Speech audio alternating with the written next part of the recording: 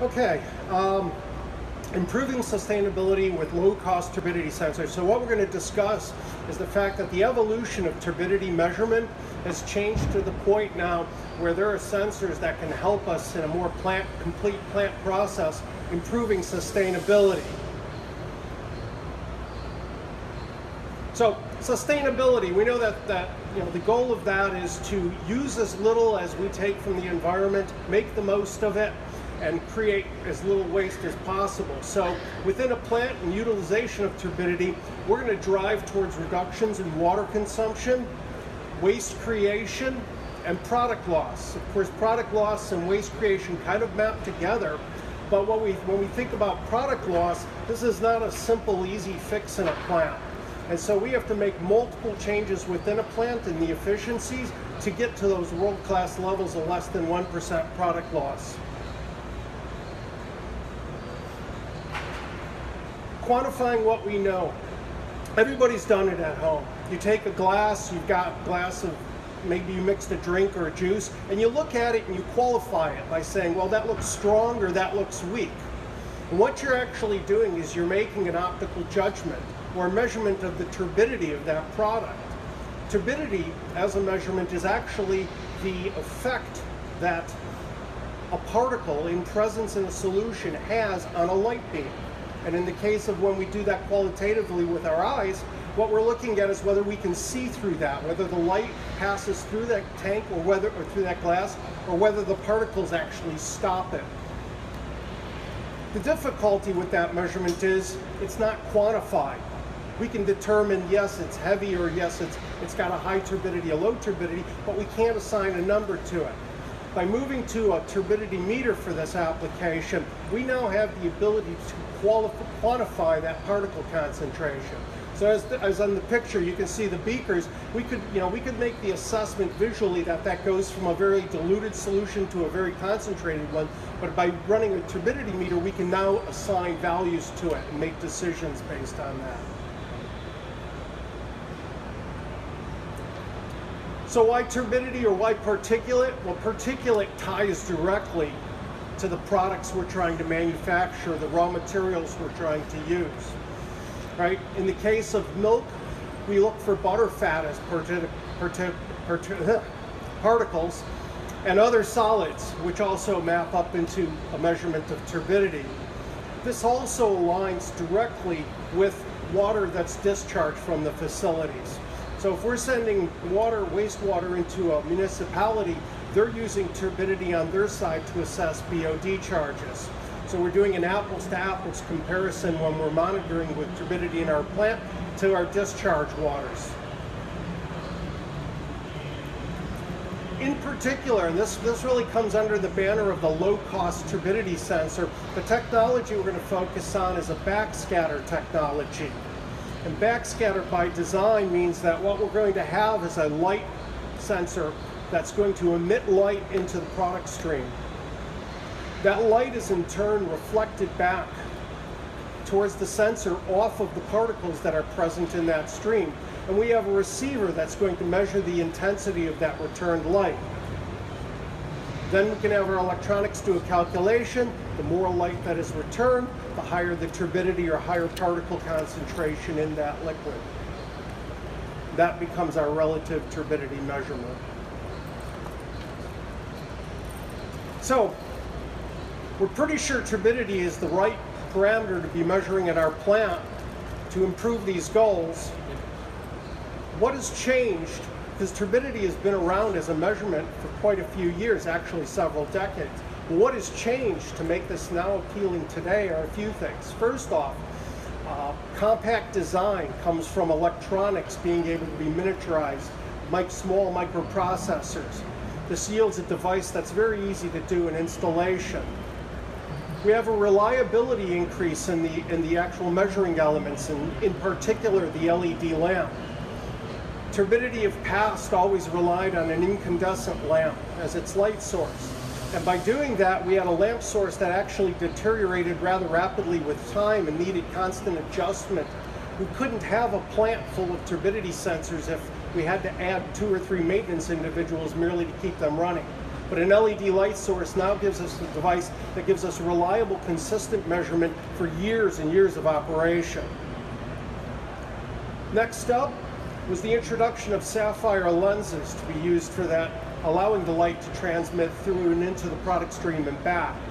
Prior to sapphire being utilized, Pyrex or glass was utilized as far as the window, and there were a lot of shortcomings in that selection of materials.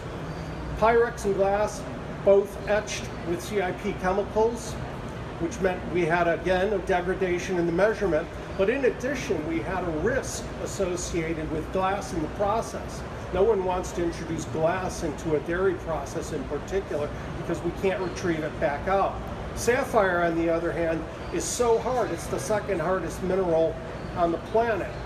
And so we no longer have that issue of it breaking and fear that it enters into the product stream. Another thing that's changed is the backscatter technology, allowing us to have an insertion type device. This is the tri-clamp fitting, meaning that this sensor goes into standard piping short outlet tees or instrument tees. We're not reliant on cutting the line and making an inline custom housing to affix turbidity to our process. That simplifies our installation, obviously, but it also reduces the overall cost because we're not buying a lot of special fittings to install these devices. I'm going to go into a couple applications in particular where improvements in sustainability really can come to be. And the first is going to be phase transition. Phase transition really is a term that affects a lot of places in the plant. What we're actually talking about is the determination of when the product in the stream changes to something else. So that could be one product pushing another product. It could also be a product being pushed out by water. And in the same breath, it could be water being pushed out by product. So it's the understanding of when does that phase change from water to product, product to water, or product A to product B. We've picked a schematic of a pasteurization system because it really demonstrates the difficulties or challenges that we have in trying to recover these products. We have heat exchangers, we have homogenizers. These are equipment that don't reliably release product when we push through with a water push. And so the use of a turbidity sensor really is optimal for this application. The basic application, and this is how we affect or install a device, so we're going to take a turbidity sensor and we're going to locate it at the end of that process schematic. Right, if we're looking to recover all of let's say the milk in a pasteurization system, it's important for us to know when the water makes it to the end. And so we're going to locate a turbidity sensor at the end of that process. That turbidity sensor will get wired into the same PLC that's doing plant control. And that merely is logical in that there is an interaction that occurs between this measurement and what we're trying to do in that process area. We already are switching valves with that PLC. We're simply going to add this information to make those decisions more reliable. And that PLC now gets programmed with that responsibility of functioning off of set points that have been determined to make that decision that it's no longer milk, it's now transitioned to water. We should be recovering high solids waste, or we should be going to drain with low solids wastewater. The advantages that we can give by going with turbidity over other usages, such as air blows or water flushes with timer-based, is we have a fully compensating system. When you install a turbidity sensor, it's like having an individual always looking at the outlet of that pipeline and making a determination when it's milk, when it's not milk, when it's water. That means that we have a system that constantly compensates for any changes. We may make changes in a piping schematic over time. Timers don't compensate for that. They just push more water or not enough water to recover the product. A turbidity sensor gives us that continuous feedback that that water line has to run longer. And then lastly, we save ourselves from diluting our product, right? The most important thing we're doing is producing a product to specification. And if we unnecessarily put water into that finished product tank, we've diluted and corrupted it. Turbidity spares us from that.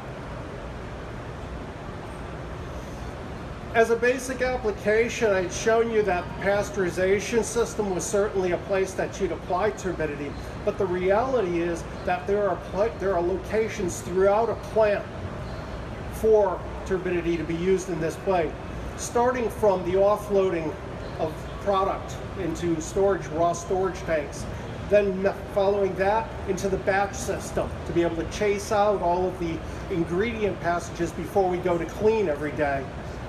Then, as we mentioned, the HTST for clearing that system, and also chasing that liquid to the final storage. And as the last application is to the filler, right? We have our most expensive product in that pipeline, and we need to recover that and get that into packaging and out to our customers. So we have to have a turbidity sensor at that feed so we can push that product out, make sure that we package up as much of that product as is possible.